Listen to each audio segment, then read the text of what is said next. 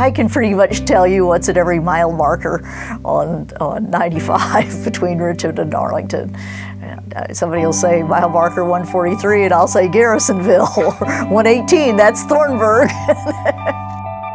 Those trips back and forth to Richmond did become very familiar.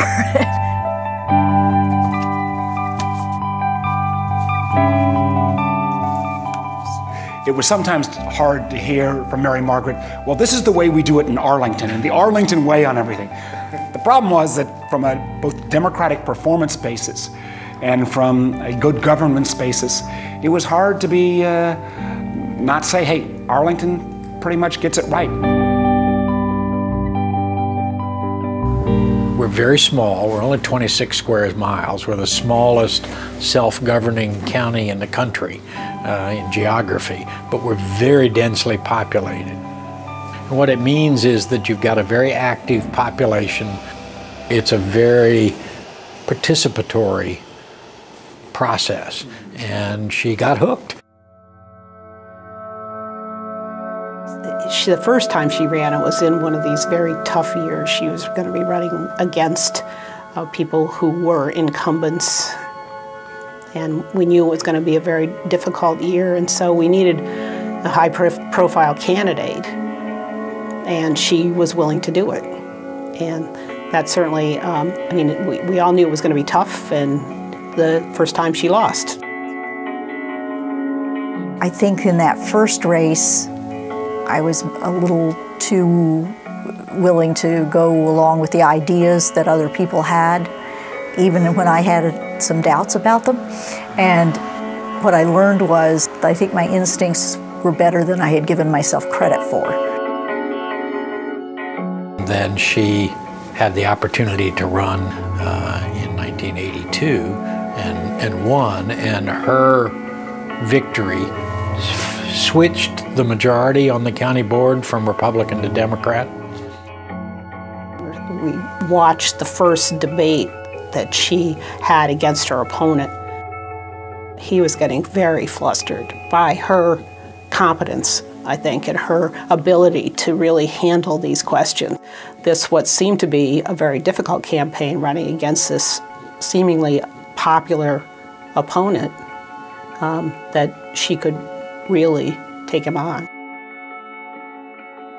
You know, she's interesting to me because she is sort of a complete woman. She's very feminine. She's very family-focused. She's really good at bringing people together, but she's steely.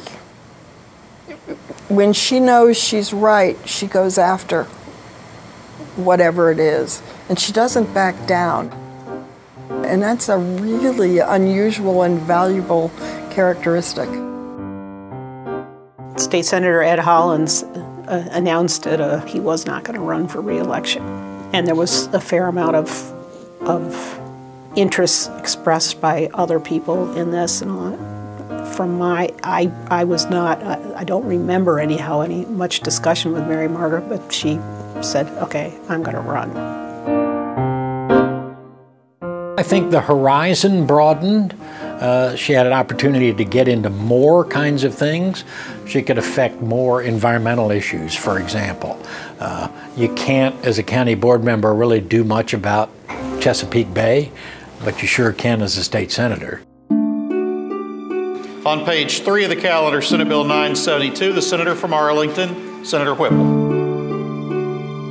She was really able to talk to other legislators about the concerns of the cities and counties throughout Virginia, because she understood what local boards had to do and what their issues were.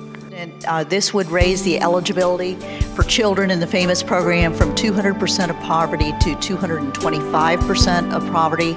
One thing that is rare down here in the General Assembly is somebody who's a true consensus builder. And she has been that, and that showed up especially when she was caucus chair. She's the first woman to be our Democratic caucus chair, and she was able to pull us all together, and that's really not easy to do. I remember one time, both at the mansion and one time in the governor's conference room, where it was Mary Margaret's voice that helped keep the Senate Democrats kind of marching together. But she always did it with a grace and a style. Nobody would ever say she wasn't a fervent Democrat, but she always treated people with enormous respect, even folks who completely disagreed with her.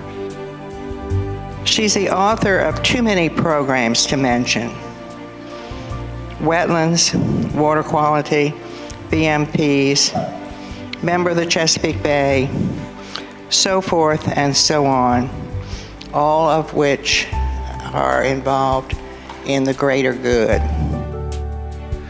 The senator from Arlington, I would argue, is one of the very few people who absolutely rises above that every day, and in doing so, she's lifted us. She's made us all better servants. Mary Margaret will certainly be missed, but I say to you that the legacy that you have left behind has left an imprint on this institution that we call the Senate of Virginia.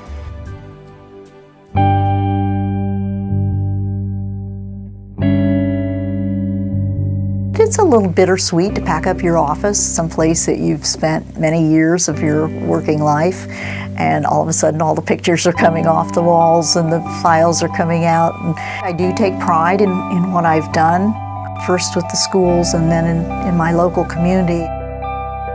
To be able to make a difference at the state level is gratifying. I do know at the very least I did the best I could. Senator, on behalf of the 8 million people that call Virginia home, let me just thank you for your service to the people of Virginia.